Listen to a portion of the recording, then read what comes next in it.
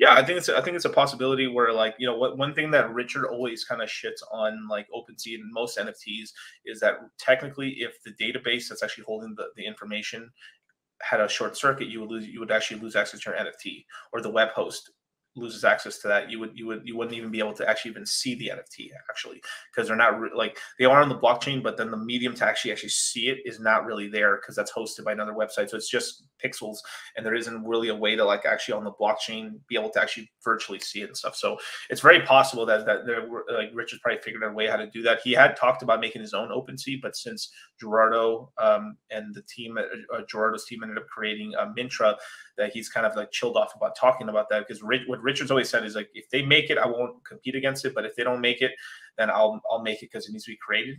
But if they do a bad job, then I'm gonna fucking nuke them. Right. So he did put a little bit of, like, you know, like fear and fear of God in them and too and stuff. Is, you guys aren't doing a good job at Mintra or something like that. And that's, like, I think they're gonna do a good job. But, like, if they don't do a good job, then I'll just create my own thing and just stomp you guys out. Basically, is what he said. So, Hey, you there'd know, be, to be honest, with if you're watching that situation close enough, there's multiple opportunities there, even if right. that ends up happening, right?